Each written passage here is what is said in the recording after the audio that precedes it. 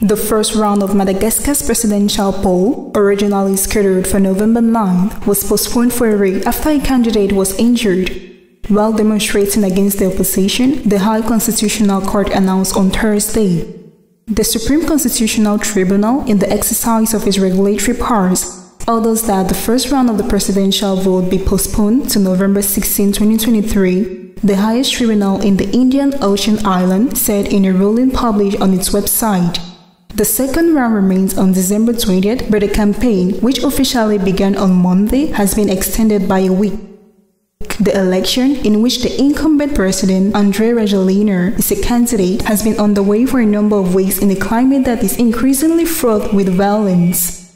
The opposition has accused the authorities of rigging the elections in favor of Rajoelina.